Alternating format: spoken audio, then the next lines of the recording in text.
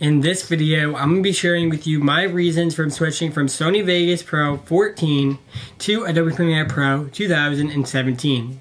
Without further ado, let's get started. What's going on, everybody? Joshua here with Choppy Tech, and as you may know, I got a new computer recently. If you haven't been following me on my social media accounts, I got a new computer and I got a Dell with an Intel Core i7, 8GB of RAM, and a GTX 960M graphics card.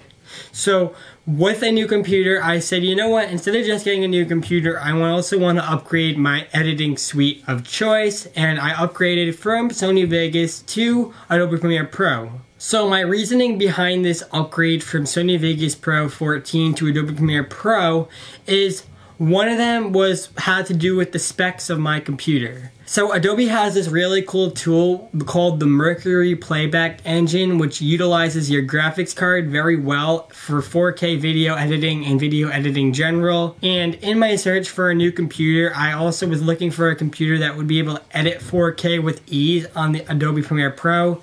And judging by my last video, that was a huge success, and Adobe Premiere Pro handled it with no problem. And the Mercury Playback Engine helped with that because it utilizes my graphics card, and that's why I got a really good graphics card in my computer. At least I think it's a good graphics card, at least for video editing. As long as it has some sort of graphics, I think it's fine. And the Mercury Playback Engine helped with my editing in my last video, and that was one of my main reasons to switch from Sony Vegas Pro to Adobe Premiere Pro. My second reason behind upgrading from Sony Vegas Pro to Adobe Premiere Pro is that it's a lot more up-to-date and easier to use. And by up-to-date and easier to use, I mean that like color grading in Sony Vegas Pro was a hassle, but in Adobe Premiere Pro, it has easier tools to get the job done. I know my last video, the color grading was not good at all, but that was just because I was kind of like fooling around with it and just seeing how it worked, and I thought it kind of looked cool, but that was just my opinion on that one. But some other features is that you can do a lot of different things with like voiceover, and you can work with the Adobe suite easier. If I plan to upgrade to the other Adobe programs in the Adobe suite, then I can utilize those with my video editing. So like if I wanted to, I can be editing in Adobe Premiere Pro, and then I can move it to After Effects or Photoshop and like do some stuff in there and to make my video look the best that I can do. And yeah, it's just easier to use, and the features are a lot easier.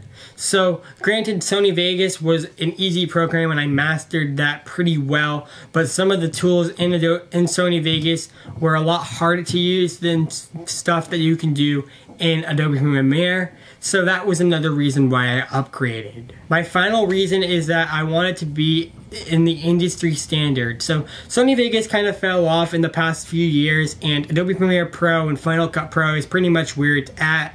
And as a matter of fact, Adobe Premiere was used to edit many feature films that were seen in the showcase in cinemas. So Adobe Premiere Pro is not a entry-level software at all, but it's a software that I wanted to upgrade to get into video editing more and to do higher quality client work and just edit better and learn the other features that Adobe Premiere Pro allows you to do that Sony Vegas Pro does not allow you to do.